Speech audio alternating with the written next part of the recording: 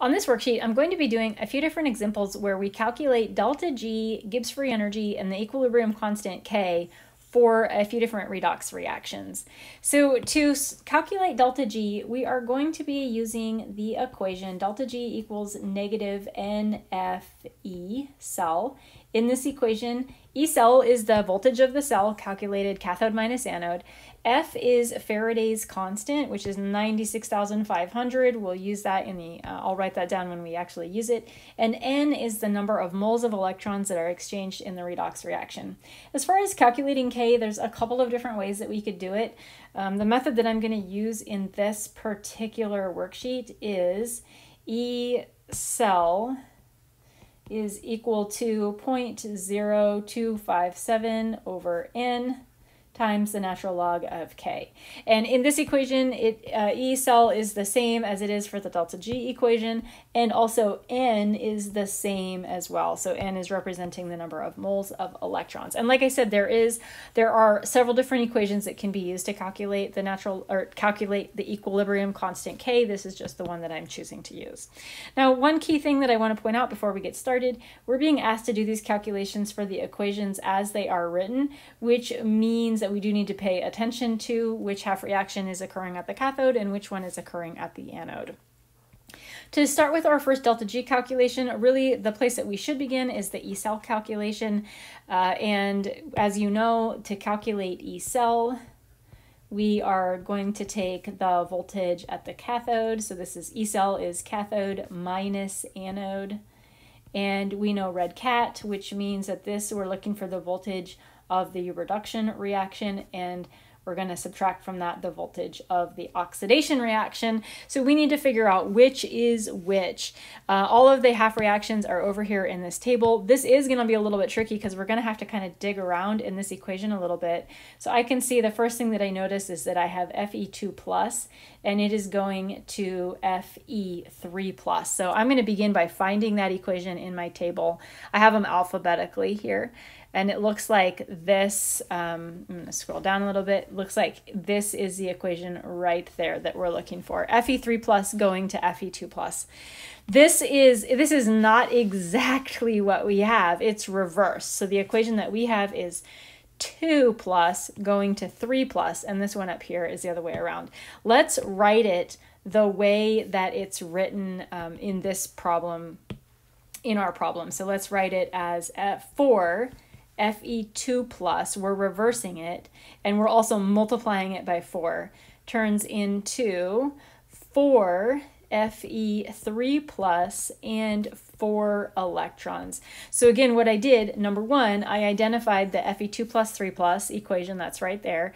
I noticed that in the table of half reactions, the equation was backwards.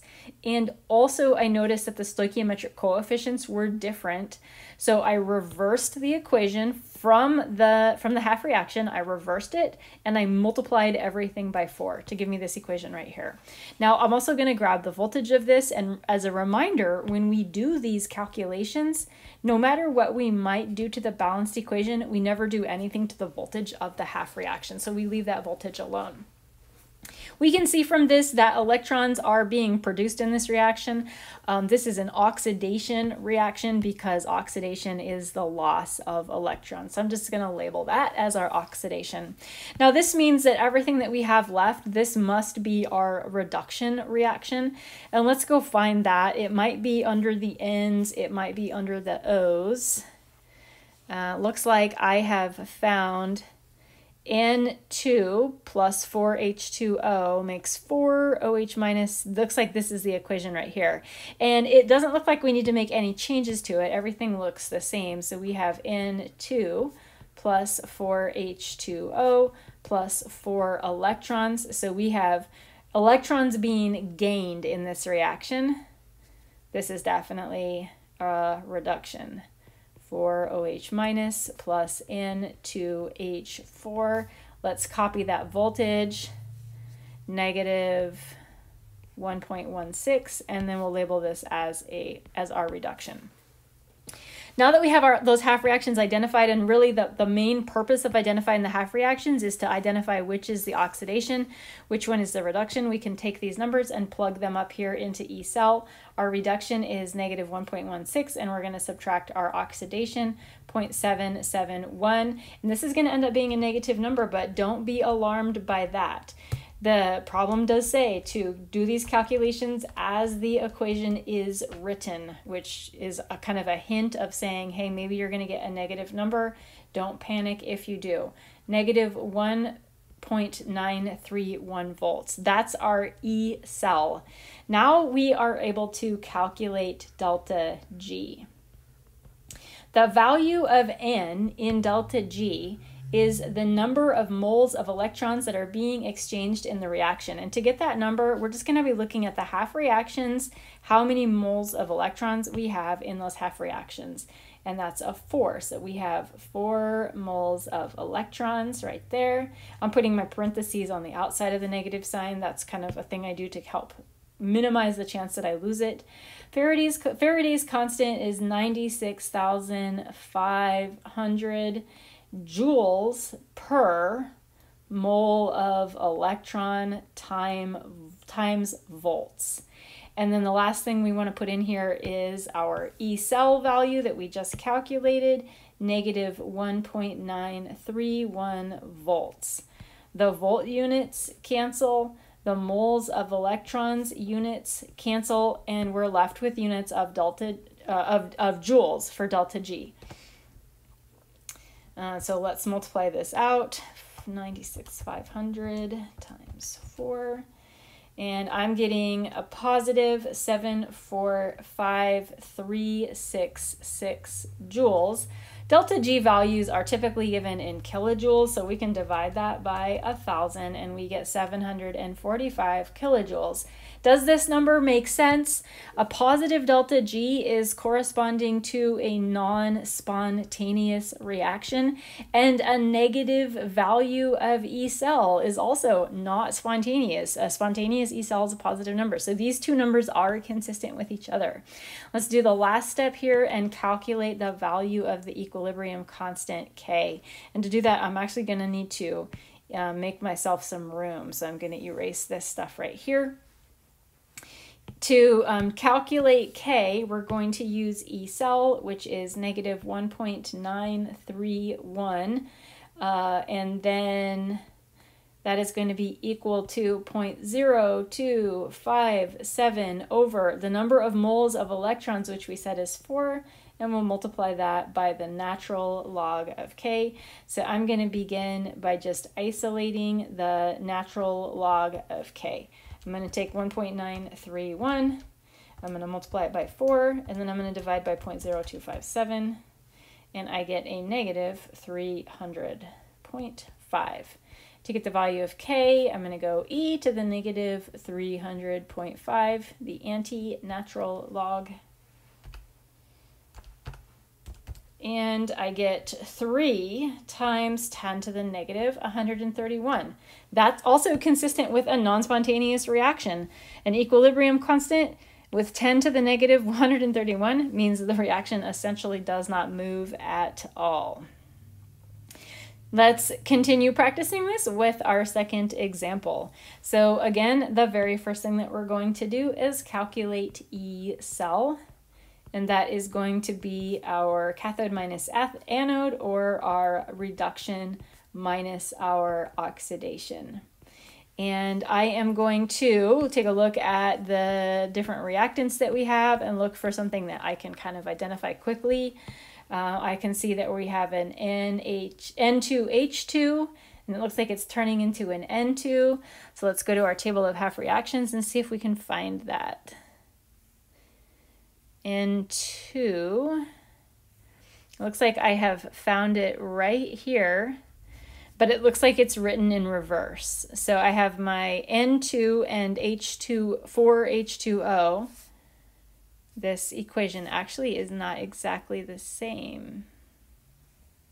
It looks like there must just be a typo in this equation right here. It must need to be a 4 for this to work.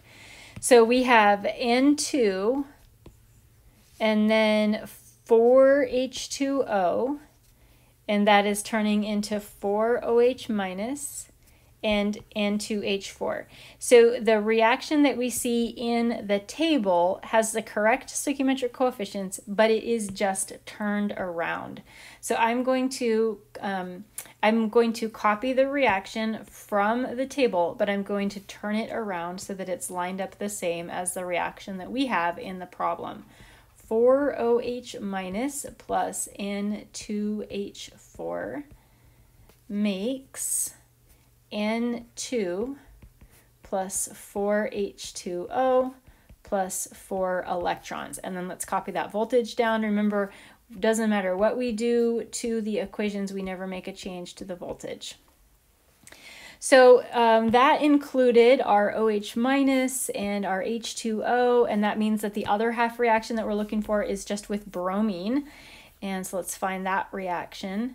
The bromine reaction is right here, and it is in the same order as what we have in the problem. We have bromine on the left-hand side and 2 Br minuses on the right-hand side. This one, though, the stoichiometric coefficient is wrong. We need to take this equation from the table and multiply it by 2. So we have 2 Br2 plus 4 electrons makes 4 Br minus.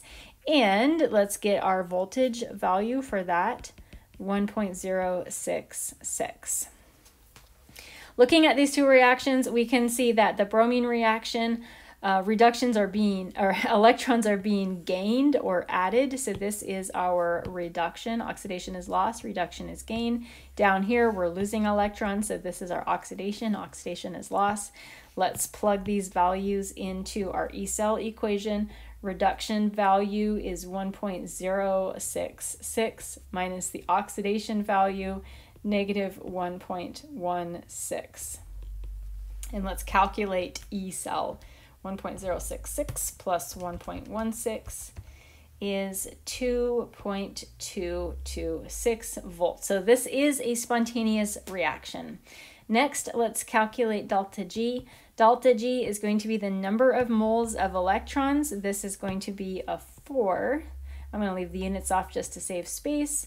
Multiply by Faraday's constant, 96,500, and then multiply the value of E cell, 2.226, to give us our delta G, negative 4 times 96,500 times 2.226 is negative 859,236, and that is joules. Divide by 1,000, negative 859 kilojoules. Negative number means that it's a spontaneous reaction.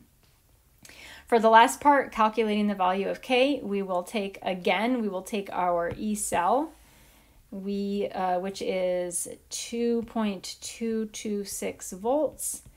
We will set that equal to 0.0257 divided by the number of electrons, which is 4, and that is equal to the natural log of K. The natural log of K is 2.226 times 4 divided by 0.0257, and then take the anti-natural log of that. We get 2.9 times 10 to the 150. Very spontaneous. We have one more of these reactions to do. We'll see if we can take a couple shortcuts on this one. So I'm going to begin by looking for my half reactions. I have chlorine going to Cl2. Actually, I'm going to write out my E cell. E cell equals the reduction minus the oxidation. So I have chlorine going to Cl2. Let's go find that reaction. It looks like it is right here. Cl2 on the left-hand side. So it's reverse of what we have in this equation, but the stoichiometric coefficient is correct. So in this table right here, it's being written as a reduction. This is a table of reduction half potentials. All of them are plus 2 electrons on the left-hand side. For us, because this is the other way around, that means that this is an oxidation, not an oxidation. So this number that we get from this particular half reaction, that's going to be our oxidation. I'm going to write that down, 1.35827. And our other one is going to be the reduction. The other thing we want to make a note of is that we have 2 electrons in this half reaction. I'm just gonna kind of make a note of that we have 2 moles of electrons. Now let's go find our other half reaction. This one is probably going to be under the nitrogens. We are looking for HNO2. Looks like I found it right there. HNO2, H plus going to NO and H2O. This in the table is in the same order as we have it in this reaction. So that means that this is our reduction. This is the number that we want to plug into the E-cell equation as our reduction, 0.983. And let's work that out. 0.983 minus 1.35827 is negative 0.37527 volts.